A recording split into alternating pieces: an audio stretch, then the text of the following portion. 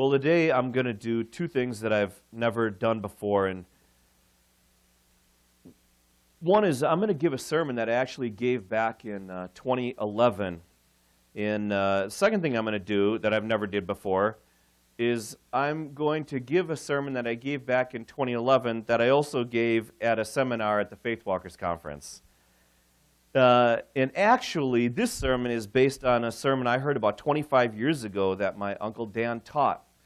And it's amazing that it's stuck with me all this time. The name of the sermon is Henry and Jenny, which it comes from the book of Hosea.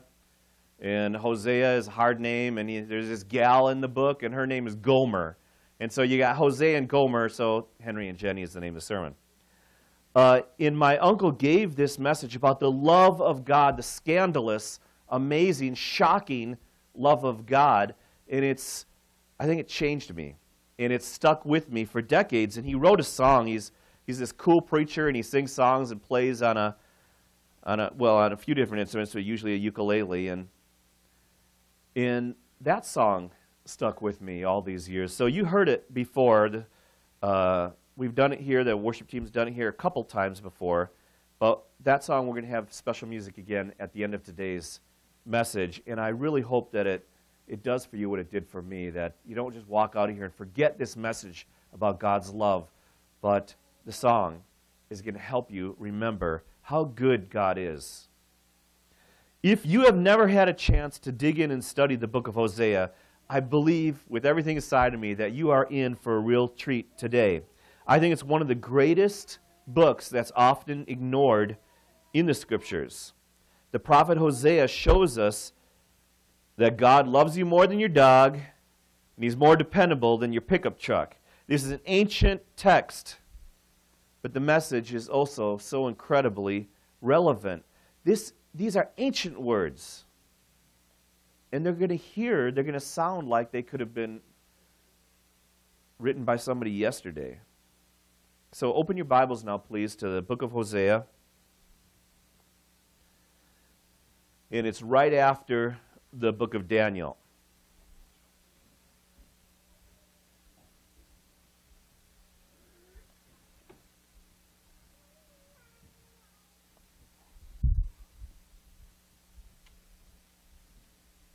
Hosea was a prophet in the northern kingdom. Do you guys remember when we studied the Old Testament that there was King Saul, King David, King Solomon, and after that, the nation of Israel had kind of a civil war and is broken up into two halves. The northern part, where most of the tribes were, and that was called Israel, and then the southern part, which was dominated by the tribe of Judah. And so Hosea was a prophet from the northern kingdom of Israel. And here's something interesting. Out of all the prophets that we have who wrote in the Bible, Hosea is the only prophet whose writings from the northern kingdom still remain with us. So I don't know if there was other writing prophets from the north and we just don't have their stuff, or if he was the only prophet from the north who actually wrote down his message. But there you go. So we have Hosea, this prophet from the northern kingdom of Israel. Okay, context. Globally, this is about 100 years before Confucius or Siddhartha Gautama Buddha were born. Rome is just a newly founded, not yet a great city. The first Olympic Games are being held in Greece.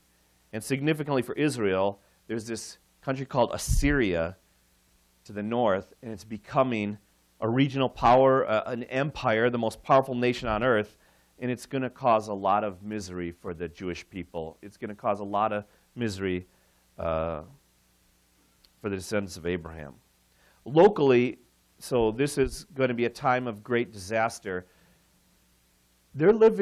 Hosea's living at a time when his country is falling apart. Okay, I just said that, and I don't know if you connected with that. You're going to work. You want to raise a family, right? You have dreams for your future. You have hopes for your children. And your country is falling apart. And there's this threat of Assyria to the north is coming down, and now Hosea is a prophet, and he's going to say the northern kingdom is going to be wiped out. Israel had 6 kings in just 25 years, and 4 of those kings were murdered by their successors. There's chaos in the land. Chaos is a horrible thing. You don't want to live in interesting times, right? That's the old curse. May you live in interesting times. No, thank you. Want to live in nice, boring times. These were not boring times. These were deadly times, times of disaster, of despair. Assyria is casting a shadow over the land. The entire northern kingdom is living in fear. The people are abandoning their faith in God, and they're trading it in for worship of Canaanite fertility gods, pagan deities, the worship of Baal. And in the middle of all of this darkness and gloom comes Hosea. Now, Hosea is a small book here in the Old Testament. And again, it's a book that Christians, for some reason, often skip. It's not an often studied book. But the Jewish Talmud calls Hosea the greatest prophet of his generation. The greatest prophet of his generation. Now listen to what I'm going to tell you next. He was a contemporary of Isaiah. Wow. Isaiah wrote this big book in the Old Testament, and we focus on Isaiah, and rightly so, because he foreshadows so much the coming of Jesus Christ. But you know what? Hosea, prophesying at that same time, is also, Isaiah was a southern kingdom, Judah, Hosea, northern kingdom, but he also talked about the south. He's also going to give us a foreshadowing of Jesus Christ. Amazing Old Testament books. I'm not going to preach this next page because it's blank. Yeah. The prophets Amos and Hosea served in the northern kingdom of Israel, while Isaiah and later Micah served in the southern kingdom of Judah. Hosea is called the prophet of doom.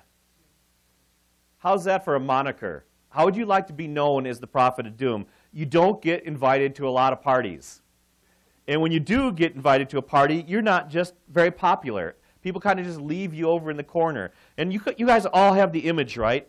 The guy who's the prophet of doom, he looks scraggly. He's got this big, unkept beard. He's wearing robes. He maybe has a rope around. He's walking on the corner of the street.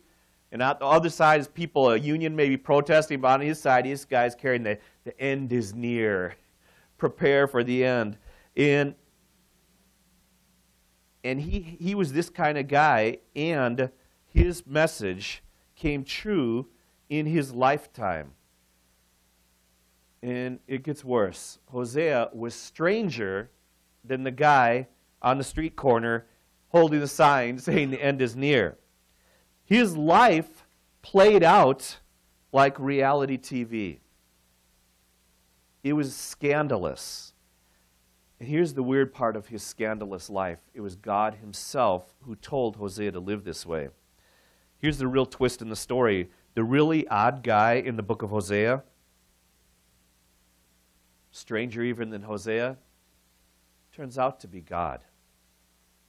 In fact, God is portrayed in such a counterintuitive way. The book of Hosea says things about God that if the Bible didn't say them, I don't think I could. It almost feels blasphemous. It almost seems strange, some of the things that the Bible's going to teach us. So let's look now, chapter 1 all the way through chapter 2, verse 1. Please follow along with me.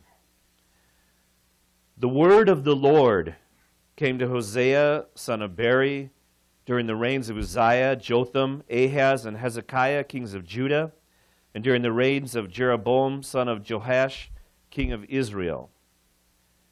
When the Lord began to speak to Hosea, the Lord said to him, "Go marry a promiscuous woman." All right, I heard a laugh out there. If you are not familiar with the book of Hosea, you did not see that coming. There is no way you saw that coming. Everybody knows about the Bible, but knows about God. Who thought the word of the Lord came to Hosea, and God said, "Go marry a promiscuous woman"? What happened to God? Hello? Is this the same fellow we see in the rest of Scriptures? What was God thinking? Go marry a promiscuous woman and have children with her. And some of yours may say children of adultery. They weren't his children. For an adulterous wife this land is guilty. For like an adulterous wife, this land is guilty of unfaithfulness to the Lord. So God is making his life like a reality play. God says, the people of the land, because they're chasing after other things, they've made other things more important than me, they've turned their back to me. He said it's the land, the country, the people of Israel are just like an adulterous woman who runs away from her husband. And so he tells this prophet, Hosea, you're going to suffer. This is going to hurt. I want you to marry a gal, and she's not going to be faithful to you. And it's going to show people how my relationship with them, what my relationship with them is like. So he married Gomer. Now right away I'm thinking, well, I know there's a Gomer in Genesis, and then there's Gomer Pyle, right? Jim Neighbors from the Andy Griffith Show. I don't know a lot of Gomers. And so I kind of feel bad for this girl. Maybe she grew up so messed up because her parents gave her this name, Gomer. So he married Gomer, daughter of Diblaim, and I am glad that somebody is to blame for this promiscuous girl with the really unfortunate name. And she conceived and bore him a son. Then the Lord said to Hosea, call him Jezreel. And this hurts if you have children. Listen to this. Call him Jezreel, because I will soon punish the house of Jehu for the massacre at Jezreel. Oh. It's like naming your kid 9/11 or something. And I will put an end to the kingdom of Israel. Boy, how'd you like to be a prophet and your message is to tell people God's going to end the United States. God's going to end the United States. Tell the people I'm going to put an end to the kingdom of Israel. In that day I will break Israel's bow in the valley of Jezreel. I'm going to break your military. Everything you have confidence in, it's going to be gone. Gomer, now you see why I'm calling her Jenny, right? Gomer conceived again and gave birth to a daughter. Then the Lord said to Hosea, call her Lo-Ruhamah, which means not loved. Boy, we've got some precious little girls in this church. Wonderful little sweeties. I remember when my kids were little, they're so beautiful. They're still so beautiful. And I asked my gals, we were living in Milton at the time, I said, I had a serious face, but I'm having fun, you know. I said, do you think that all little girls are princesses? And they took the question seriously. And they said, I think so. And they were absolutely right. All little girls are princesses, and God says, call her not loved. For I will no longer show love to the house of Israel, that I should at all forgive them. Yet I will show love to the house of Judah, the southern kingdom, and I will save them, but I'm not going to save them by sword or by battle or by bow or by horses or horsemen, but by the Lord their God. After she had weaned Lo-Ruhamah, Gomer had another son. Then the Lord said, call him Lo-Ami, which means not my people. For you are not my people, and I am not your God. Yet, things turn. The Israelites are going to be like the sand on the seashore, which cannot be measured or counted. In the place where it is said to them, you are not my people, they will be called children of the living God. See this prophecy? This is why some of the old-timers said this is the greatest prophet in the Old Testament. God's giving this promise that no matter what happens to Israel, and we know how they were scattered among the nations and brought back and scattered again and brought back again. God says no matter what happens, their unbelief has ruined their nation. They're running in disbelief all directions. But despite that, God is going to bless them. And they're going to be called children of the living God. The people of Judah and the people of Israel will come together. So this is a prophecy of the northern kingdom, the southern kingdom, no longer being separate, but it's one Israel, one people. And they will appoint one leader who will come out of the land, for great will be the day of Jezreel. Say of your brothers, my people, and of your sisters, my loved one. And some scholars think at this point, maybe the children had their names changed, again, to show the people God's intent. Hosea chapter 6 says, "What can I do with you, Ephraim?" And Ephraim was the strongest tribe in the north, kind of symbolizes the nation of Israel, the way Judah represents the southern kingdom. God says, "What can I do with you, Ephraim? And what can I do with you, Judah? Your love is like the morning mist, like the early dew that disappears." You know, I've prayed this prayer. God, what can you do with me? Seems like sometimes my love for you is like the morning mist. Have you ever felt like that? That your love for God, it's so easy to worry. It's so easy to be filled up with yourself. It's so easy to be bitter and angry and selfish. God, I say, I love you, Lord, and my love is like mist. Everything distracts me. Everything pulls me this direction and that direction. God says, what am I going to do with you? Your love is like the mist, the early dew that just disappears when the sun comes out.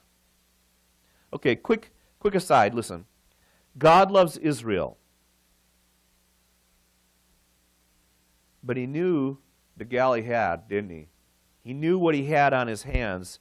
And his promise to the nation of Israel,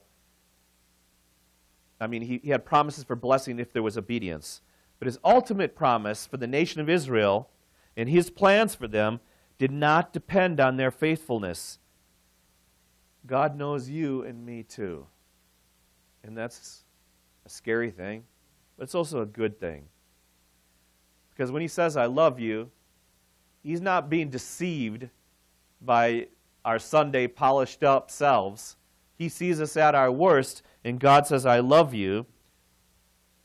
God knows sometimes our love for him is like the morning mist. God knew the fickle nature of our hearts. When we first came to him in faith and said, Father, forgive me, and he said, come into my family, he already knew all of our future sins, and he said, come on in anyways. And he grabbed a hold of us, and he embraced us, and he loves us. He knew how we would disappoint him in the future, and he took us anyways, and God will keep his promise to anyone who trusts him. Okay, look at now chapter 2, 2 through 7. Talking about these children of Hosea and Gomer. Rebuke your mother, rebuke her, for she is not my wife, and I'm not her husband. Okay, God is really talking about the nation of Israel, right, in the north. Let her remove the adulterous look from her face and the unfaithfulness from between her breasts. You know that adulterous look on somebody's face? I'm going to do whatever I want. You can't judge me. This is my body. I'll do what I want to do. Otherwise, I'm going to strip her naked and make her as bare as on the day she was born. In other words, you put your confidence in wealth and money, in empires, and in military, but none of that matters on the day you die. And if we put our hope in the things of this world, God's going to reveal it for what it is, and it's nothing. And if we put our confidence there, God says, I'll strip you naked. You'll be like the day you were born, and you will know that none of those things mattered. He said, I will make her like a desert, turn her into a parched land, and slay her with thirst. There's no spiritual fulfillment in a life lived apart from God. There's emptiness. Our souls become barren and parched. I will not show my love to her children. God's not going to bless our materialism. God's not going to bless our man-made religion. God's not going to bless the things that we do when we're in rebellion to him and then say, God bless me, God bless me. And God says, I'm not going to bless you when you're running away from me. Because those things are children of adultery. Their mother has been unfaithful, and she has conceived them in disgrace. She said, I will go after many lovers. How brazen. I will go after many lovers. God, I see you, and there's so many things else in the world that I'm going to go after instead of you. God, I see you, and I'm going to do my own thing. How brazen, how adulterous, and how it hurts the soul of our loving God. She said, I will go after many lovers because they gave me my food and my water, my wool and my linen, my olive oil and my drink. See the confusion there? She thinks that the good things in her life come because she turned away from God and chased after popularity and fame and pleasure and financial riches. All these things she's chasing. She says, but they give me what I want. And God says, You're like a whore. It's adultery. Therefore, I'm going to block her path with thorn brushes. I will wall her in so she cannot find her way.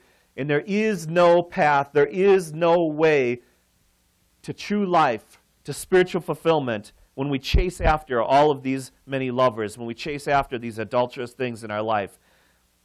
She will chase after her lovers, but not catch them. It's going to be a futile, empty life. She will look for them, but not find them. Then she will say, listen to this, all right, I'll go back to my husband, just as at first, for at least then I was better off than I am now. What a ringing endorsement for her love for God. Okay, this isn't working out. This is miserable. I've chased after all these things that I thought would bring me life, and there's only hurt and pain and disappointment. Well, okay, I'll go back to church. Fine. Well, okay, I'll go back to my former ways when she was walking with the Lord. How amazing is the humility of God. Look at how wonderful God is. She turns back to him, not because she's filled up with love for him, not because he's so wonderful and amazing, and God's so powerful, and the things he does, look at nature, and look at all the blessings. No, it's because my life sucks, so I might as well try God. And God is so humble, he says, I can work with that. That's a start. Come back to me, and we'll make this work. God is wonderful, and he's so humble. She's settling for God. Wow. Talk about being out of touch with reality. She feels like she's settling. Well, I tried these things, and they're not working out for me, so might as well try God. I am in awe of the kindness and humility of the Creator. I'm reminded of C.S. Lewis when he was sharing his salvation story and how he was trying to fight with God, and he didn't want to accept God. And he said, when I became a believer, I felt like I was doing God a favor. I was a reluctant convert. And now he says, years later he said, he's in awe of a God that would accept his petulant, self-righteous, self-centered, okay, God, well, I'll give you a try. And God accepted him turning in faith. How amazing, how good God is to us, that he, even when we turn to him out of selfish reasons, and even though we're stubborn, it's hard-hearted, we still got so much mess, he doesn't say, clean yourself up, and then I'll deal with you. The moment the prodigal son turns back home, the father went running out to embrace him. This is our God. God loves you. And he'll take us as we are, and he'll deal with us with what we've got. Hosea 4:10, talking about this empty life. They will eat, but they're never going to have enough. They're going to engage in prostitution, but they're not going to increase. We can get and get and get and get, and life can still seem empty. Hosea 5:4. Their deeds do not permit them to turn to their God. A spirit of prostitution is in their heart. They do not acknowledge the Lord. Now this is interesting. Here's God in heaven speaking through the prophet, and God says that behavior can create a barrier. Behavior can create a reason for us not to find God. See, we can intellectualize it and put all this defense in the air, but at heart, it's because of the things we're doing and we don't want to turn back to God. The ancient prophet is further saying people are missing God because of a spirit of prostitution in their heart. It's selling out, missing God and settling for what is not God. When God says to wipe that adulterous look off your face, it reminded me of Proverbs 3:20. Proverbs 3:20 says, the way of an adulterous woman, she eats and wipes her mouth saying, I've done nothing wrong. Do you know that impudent look? I do what I want. I did nothing wrong. You can't judge me. How can you judge me for my life? And it breaks God's heart because he wants to bring us close to him and into his family. And meanwhile, we're fighting all these petty fights, fighting all these battles that don't matter. The rest of the chapter, though, reminds me of 2 Timothy 2:13, which says, if we are faithless, God remains faithful. Isn't it hard to believe Christianity sometimes? If we are faithless and we're miserable, the perfect one, the Holy One, he's going to keep his promise to us. We may betray God, but he's not going to betray us. All right, let's look now from chapter 2, 8 through 13. 8 through 13. She has not acknowledged that I am the one. I'm the one for you, babe. God says she has not acknowledged I am the one who gave her the grain and the new wine and the oil. Remember? She said, I can't leave all these things I'm chasing after. I need to go to work. I can't go to church. I need to do this. I'm all about popularity. If I talk about Jesus, what do my friends think? What do my coworkers think? She said, these are the ones that give me what I want in life. And God says she's not acknowledging that I'm the one who's giving her what she needs in life. She has now acknowledged that I am the one who gave her the grain, the new wine, and the oil, who lavished on her silver and gold, now listen to this, which they used for Baal. Imagine this husband giving these beautiful gems, this beautiful necklace and bracelets and earrings. He's just lavishing a wonderful dress on her, and she puts them on so that she can go party with some other guys. God says, I'm blessing you. I blessed your life in so many ways, and all you do is run away from me and chase after things that will not bring you fulfillment. And God says you're like an adulterer.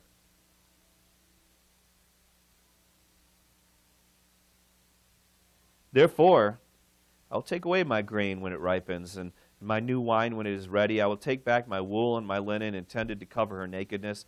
Again, this is the emptiness of life lived in rebellion to God. So now I will expose her lewdness before the eyes of her lovers. No one will take her out of my hands. I will stop all of her celebrations, her yearly festivals, her new moons, her Sabbath days, all of her appointed festivals. I will ruin her vines and her fig trees that she said were her pay from her lovers. I will make them a thicket, and wild animals will devour them. If our hope is in the physical things of this world, the material things of this world, the empty things of life without God, if our hope is there, they're going to show themselves for what they are, and there's going to be no peace, no fulfillment, no blessing from those. I will punish her for the days she burned incense to the Baals, these idols. And she decked herself with rings and jewelry. She decked herself out with all the things God gave, and she went after her lovers, but me she forgot, declares the Lord. How did that even get in Scripture?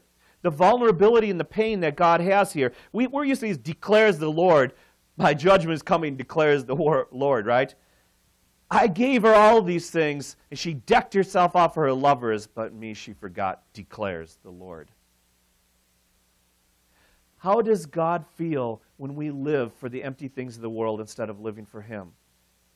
Brothers and sisters, let this message impact us. Let it go deep down into our hearts. Let it influence our decisions in the coming year. Me she forgot. The one who loves us most, the one who gave us everything. And his heart feels the pain when we turn away from him and use all of our blessings to chase after empty things. How sad. You know what? If you were God's buddy, right? If you were God's friend and you saw him pining away from this gal with this gal, and she said, I've done everything for you, and you keep chasing after other girls, and he blesses her, and he's just emotionally wrecked up. What would you say to God?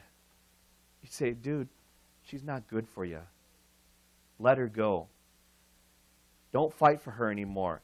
Give up on this gal. She's not worth it. She's not worth the effort. I often think, what do the perfect holy angels think?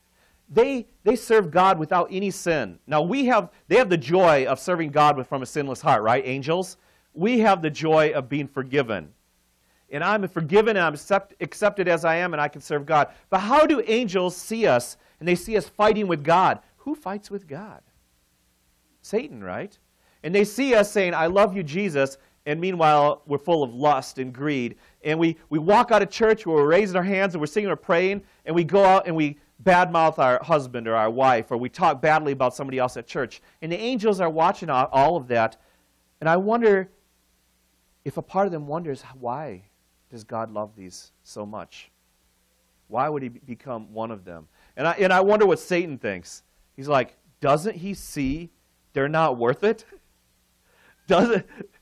What is it with God that he would humble himself to these creatures that he manipulates, and he plays a tune and we dance and he laughs at us, and meanwhile he becomes a human being and we spit on him and we beat him and we say, I love you, Jesus, and we ignore him. We don't read our Bibles, we don't pray, we don't go to church, we don't care. And he loves us and we don't care. And the devil thinks, what is wrong with God? Maybe that's why the devil rebelled, because he didn't get God's love. I don't know. I'm being hypothetical. From verse 14 now. Chapter 2, verse 14. Listen to what God says. She went after her lovers, but me she forgot. Therefore, I'm going to smite her and forget her, and I will never... That's what it says if you have a bad translation of the Bible. If you have an accurate translation of the Bible, it says, therefore, after she's committed adultery, she's ran after all these things, therefore, I'm now going to allure her. He's going to entice her. God of the universe is going to try to win back this fickle, loveless, faithless woman. Why would God chase after people like you and I who don't have the time of day for him? You see now why Hosea is called this great prophet? The things he say here are amazing. Therefore, I'm going to allure her. I will lead her into the wilderness. I will speak tenderly to her. Listen to God, the way he's talking to sinners. I will give her back her vineyards. I will make the door of trouble, a door of acre, a door of hope. He's going to change our trouble into hope. God says, this is my plan for you. I'm going to change your troubles into rejoicing. And God, listen to the yearning in his voice, the way he's pining away. I'm going to allure her. I'm going to allure her into the wilderness. We're going to go into nature. I'm going to speak tenderly. I'm going to give her all these gifts. I'm going to bring for her troubles. I'm going to replace them with hope. And then there she will respond, is in the days of her youth, in the day when she came out of Egypt. And in Greek, in the New Living in translation, it says, there she will give herself to me. Or maybe your translation says, there she will sing.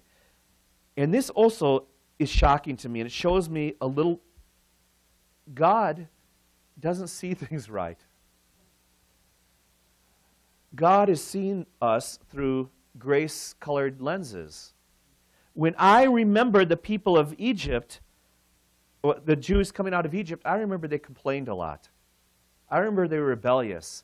And God is looking back to that time. He's remembering the way they danced, the way they celebrated, the way they sang when they came out of Egypt. God is selectively choosing how to view his people. And when God sees you and I, he's seen us through the lenses, through the blood of Jesus Christ. And he doesn't see all of our messed up filth. He doesn't see all the hatred and the bitterness, things we struggle with. He sees us in the beauty of Christ. This is a God who chooses to see us as better than we are. And he's going to call us and make us better than we could ever be on our own. In that day, this is God's someday. Remember when we were studying the Old Testament? We all said God's someday. God looking forward to the day, I love these people, and someday they're going to love me too. See the heart of God? Someday the churches of Janesville are going to love me the way I love them. Someday the Christians in America are going to love me the way I love them. And God says, in that day, declares the Lord, you will call me my husband. Look at how we sang that song, I'm going to enter in as the wedding bells ring. When we enter into heaven, the wedding bells are going to be ringing because the church is the bride of Christ. And look at how this looks forward to the New Testament. God says, someday you're going to call me my husband. You will no longer call me my master. I will remove the names of your lovers from the Baals from your lips. No longer will their names be invoked. God's looking forward to the day when we don't chase after all the garbage and the emptiness. Hallelujah. Amen. In that day, I will make a covenant with them, with the beasts of the field, with the birds of the sky, the creatures that move along the ground. Before everything, bow and sword and battle, I will abolish them from the land. There's going to be no more war, no more strife, no pitiful deaths, so that all may lie down safely. This is God's view of the future. I will betroth you to me forever. He says, we're going to have a marriage celebration. We're going to make this right. I will betroth you in righteousness and in justice, in love and in compassion. I will betroth you in faithfulness, and you will acknowledge the Lord. In that day, I will respond, declares the Lord. I will respond to the skies, and they will respond to the earth, and the earth will respond to the grain, and the new wine, and the olive oil, and they will respond to Jezreel, and I will plant her for myself in the land. I will show my love to the one called not my loved one. I will say to those who were called not my people, you are my people, and they will say, you are my God. And God is yearning. Well, this is about the people, this is the nation of Israel, right? But it shows God's heart towards his people. He's yearning for the time when we say, you are my God. You are my God, and I love you, and I want to be with you forever. Brothers and sisters, God sees us in our sin, and yet he tries to woo us to him with his love. I want to ask you a question. Everybody pay attention. How does it feel to be the object of God's pursuit? You are a special prize to God. God wants to pursue you and chase you. Listen to the Apostle Paul. In 2 Corinthians 5:20, he says, we are ambassadors for Christ, as though God were making an appeal through us. We beg you, on behalf of Christ, be reconciled to God. If you aren't sure if you're truly saved, why not today? Why not get right with the Lord? And if you are a follower of Jesus Christ, I hope you find rest and comfort in this message. And also, each one of us are going to resolve to treat other believers and people who don't yet know Christ with the same kind of undeserved love that we've been given.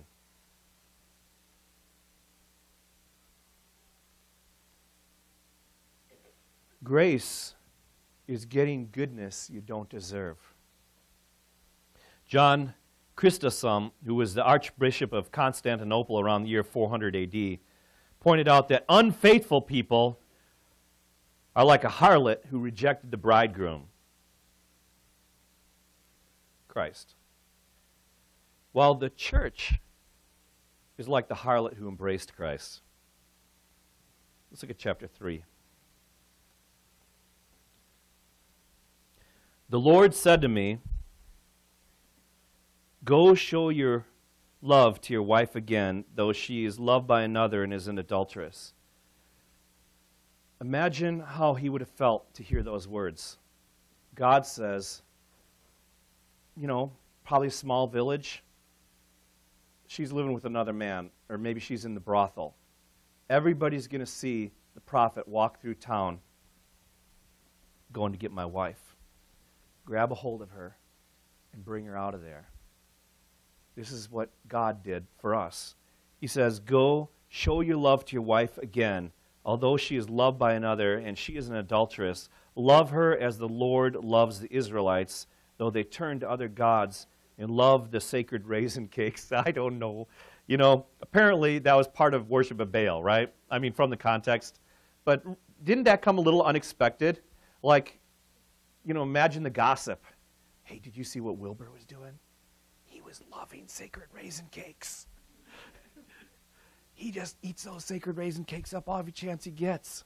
I was wondering where the sacred raisin cakes went, I don't know. It seemed so out of place. Though she turned to other gods and she ate these raisin cakes. But anyways, God put it in there, so it's good.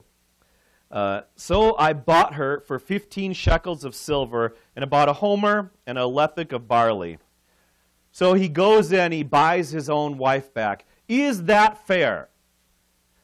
When love is part of the equation, fairness is not part of the equation.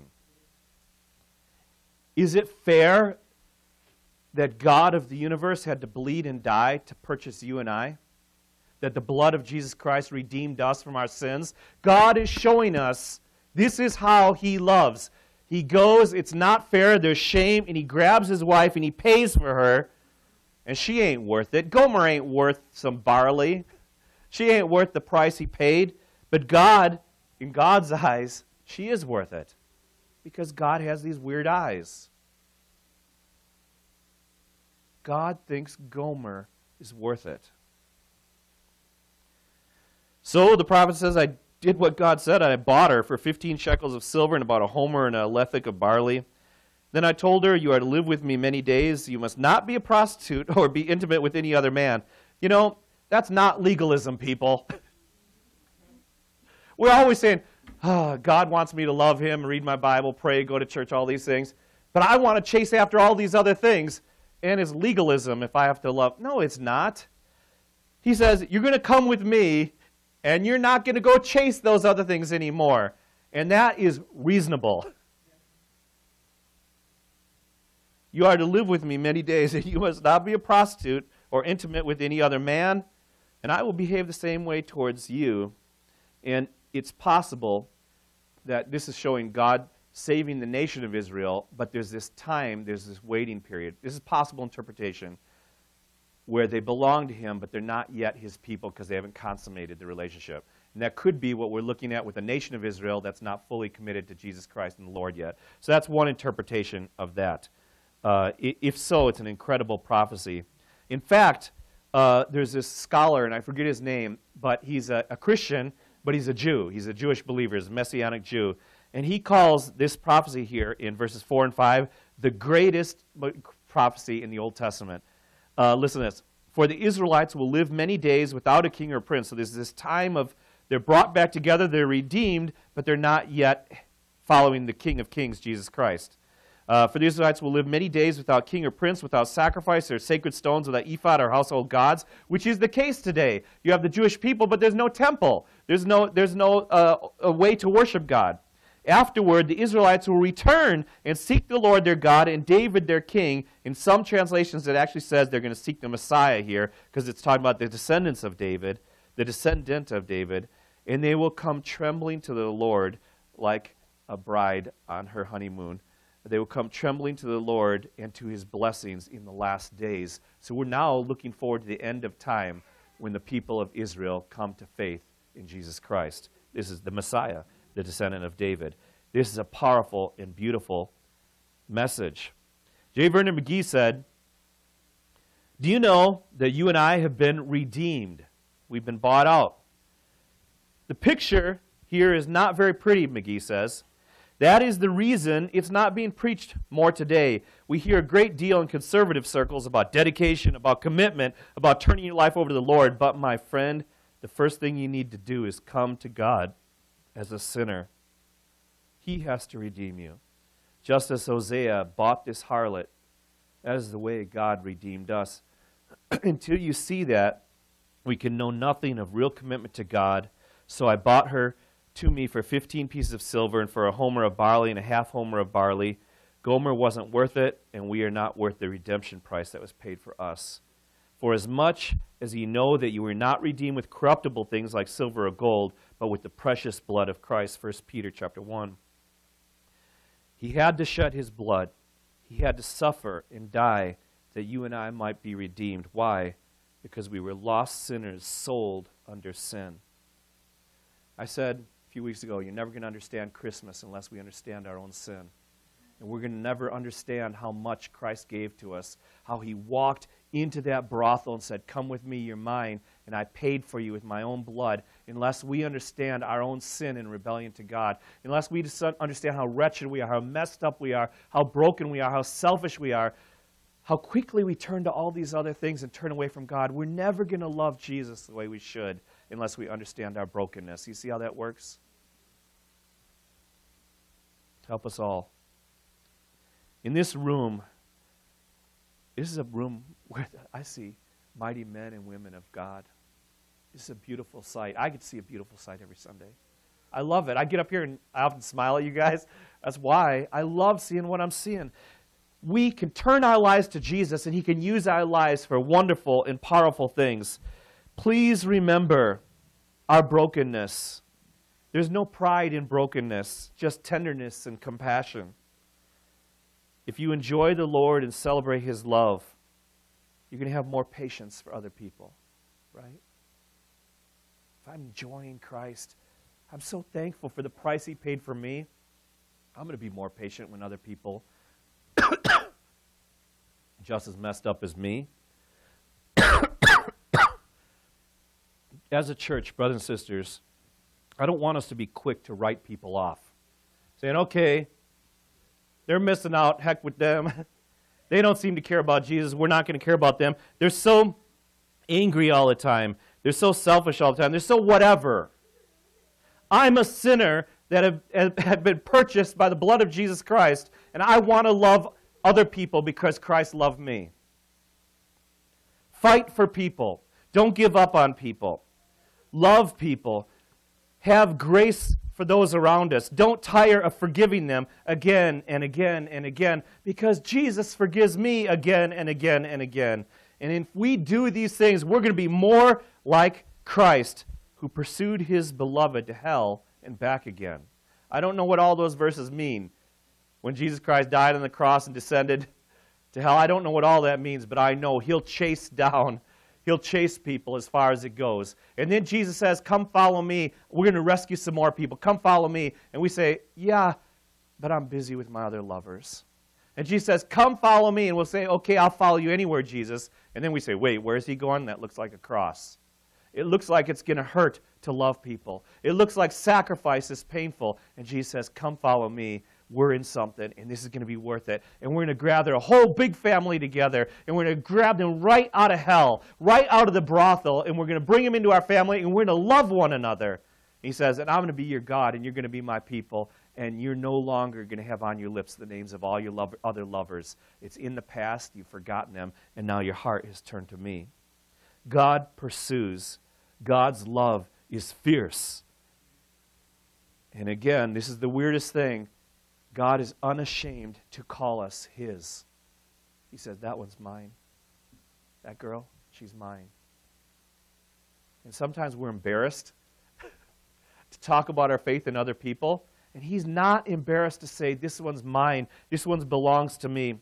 The book of Hosea shows us that when we are at our worst, in rebellion to God, full of self-righteousness, full of ego and bitterness, and filled with greed and lust and anger, God still wants you.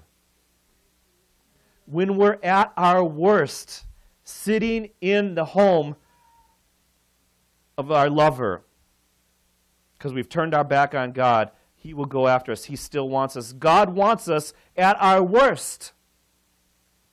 God wants us enough to pursue us into a brothel, grab our hand, and bring us back home where we should have been all along. God is in the saving business. That's what He does. That's what He does. He wants to save us from our sins. He wants to save us from death, to save us to paradise with Him. Hosea 13:14 says, I will deliver them from the power of the grave. I will redeem them from death. Where, O death, are your plagues? Where, O grave, is your destruction? And we know this verse from the New Testament because the New Testament authors were echoing back to Hosea. And it's beautiful. I wonder if the whole idea of calling the church the bride of the Christ came right out of the book of Hosea. This is a powerful book. And the book ends with these ancient words. Again, 100 years before Buddha or Confucius, when Rome was just a new little town. Listen to these ancient, beautiful words from chapter 14, verses 1 and 2, and then 9. Return, Israel, to the Lord your God. Listen to the heart of God. Return to me. Your sins have been your downfall. Return to the Lord and repent. Make a U-turn. Say to Him, and listen to this. Here's a New Testament prayer forgiveness in the Old Testament. Repent of your sins, turn to the Lord, and then say to God, forgive all our sins and receive us graciously, that we may offer the fruit of our lips. Who is wise? Let them realize these things. Who is discerning? Let them understand. The ways of the Lord are right. The righteous walk in them, but the rebellious stumble in them. We worship a God who is yearning for the happy end. God someday, when we respond to his love with love of our own, here's what that's going to look like. Here's what the happy end looks like. Hosea goes and gets Gomer, and she falls in love with him. Sounds kind of unrealistic, doesn't it? Sounds unrealistic. And you know, sometimes we look around and say, boy, that person will never be a Christian. We've got people in our church who people thought, well, that person that would never be a Christian. Here they are, loving God. Hosea goes and gets Gomer, and she falls in love with him. I don't care if it's unrealistic. God's love trumps. But it happens again and again. God goes and gets people out of this world that the world would say, that person will never be a Christian. He loves them, and guess what? They learn to fall in love with him too. That's what we're doing at church. We're falling in love with Jesus. We're learning to fall in love with God. Hosea gets Gomer, and she smiles again. And she laughs. And she sings love songs to him. That's what we do with worship service. She dances. The pain is gone from her face. Remembered no more. The scars are washed away. And the Bible tells us our sins are washed white by the blood of Jesus Christ.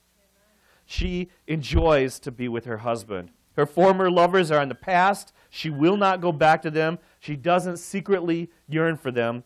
As Song of Solomon 7:10 says, I am my beloved's, and his desire is for me. Have you ever said those words and believed it? I am my beloved's, and his desire is for me. Crazy. You are the prize of God's pursuit. Don't you feel like, boy, I'm not such a good prize sometimes? That's because we don't see things the way God does. God says, you are the prize of my... Remember, Christ, Isaiah tells us, after Christ has died on the cross, this is Old Testament, he's going to see the light of life again. He's going to grab all of his plunder. He's going to see the reward of his suffering. We are the reward of his suffering. We are the prize of Christ's love. And she, Jenny, Gomer, is so confident in the love of her husband that she becomes radiant and more beautiful than ever. And this is what God is yearning for. And listen to what it says in the New Testament. Ephesians chapter 5, verse 25 says, husbands, love your wives, just as Christ loved the church and gave himself up for her, listen, to make her holy, cleansing her by the washing with water through the Word, the Bible, and to present her to himself as a radiant church without stain or wrinkle or any other blemish, but holy and blameless. See, you thought I was making up all that stuff, right?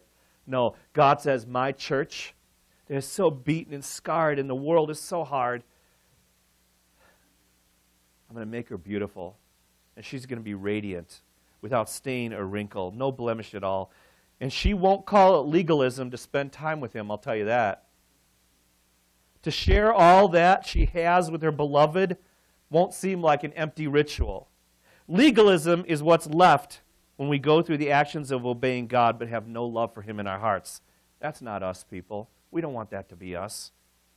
Here's my closing thought, and it's a challenge for us. God is waiting for us to respond to him.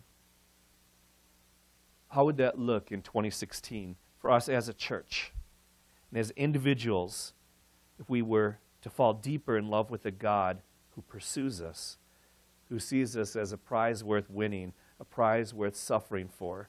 Two things. What would it mean for me to ignore God in this? And what would it look like for me to yield more fully to him? Let's pray, and then I'm going to ask Dad and Rachel to come up here and share with us this song that my uncle wrote to illustrate this amazing, scandalous, and wonderful love that God has for us. Let's bow our heads, close our eyes, and talk with God. Let's pray. Dear love, here we are. God, thank you for loving us when we're unlovely. Thank you for seeing us when we're at our worst and still pursuing us. Thank you for paying such a high price for us. Sometimes we feel worthless. You thought we were worth shedding your blood for, God. Lord God, I ask that every one of us in this room would surrender ourselves to you more completely. Help us to have faith in you. Help us to trust you. Help us no longer to run away from you, Lord. We want to follow you all the days of our lives. We want to be your people. We don't want to chase after these false, empty things anymore, God. Lord, we resolve today that we want to be a part of your family. Lord, please bless us. Use our church for your glory. Please bless our families and use them. They're yours. And Father, here we are as individuals, and we say, Lord, we belong to you. We belong to you, Lord. Teach us your ways. Help us to respond to your love, Lord, with love that you've stirred up deep within our souls. Thank you, God, for each person here. Thank you for the service, Lord. We pray this in your name, amen.